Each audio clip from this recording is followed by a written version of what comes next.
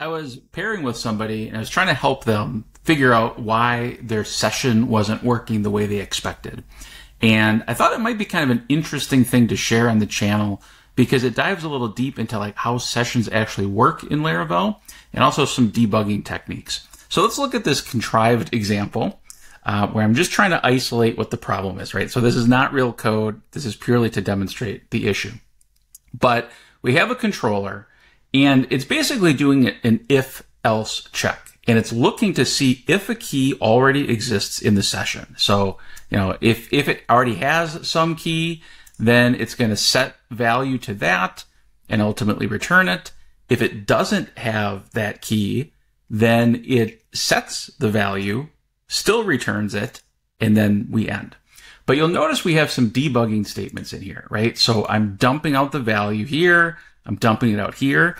And this was something the developer I was working with, he had added these statements to try to figure out like what was going on. So these are normal things we might do when trying to troubleshoot. And then at the very end, instead of returning, because again, this is a simplified example in his actual code, it was doing all sorts of other work. He wanted to die and dump here just to see like what was the value at this point. Again, a reasonable thing to do. Now, what was happening for him, which as he expected, the first time this page loaded, it went down the path of the else. So it dumped out, does not have key, and then it would set the value here, right? So it's in the session, it's pulling it back out of the session, and when it died and dumped, it was there, but then when he refreshed the page a second time, the expectation was, okay, because I clearly set it in the session, now it should go down this first path. It should dump that dump has key and then still return the value. That is not what was happening. No matter how many times he refreshed it, he was always going down this else path. And so that is kind of where I got brought in to figure out like what is going on here.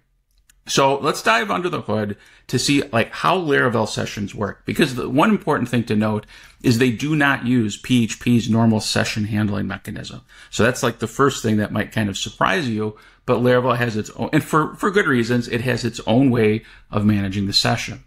But if we look at, this is the start session middleware. So this is a file from inside the Laravel framework. All middleware have a handle method.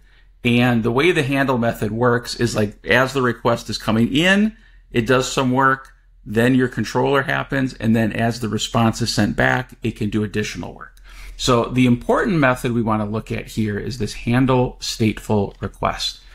And this is actually a really nicely documented function. In fact, you'll see this a lot when you read Laravel source code, is there's ample comments, there's nice spacing, things are organized, things are named in a clean way. So we're not going to try to understand every line of this, but let's just get in our mind the flow.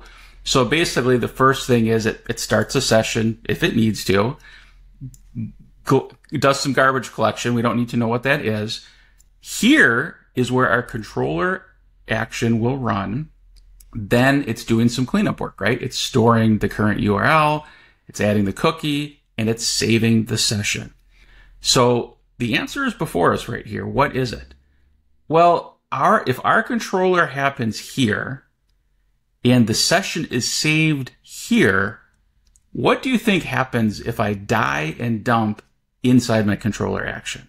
Yeah, it never gets to the rest of these methods. So basically, the session sort of exists in memory, but it's not committed if I die and dump in the middle of my controller action.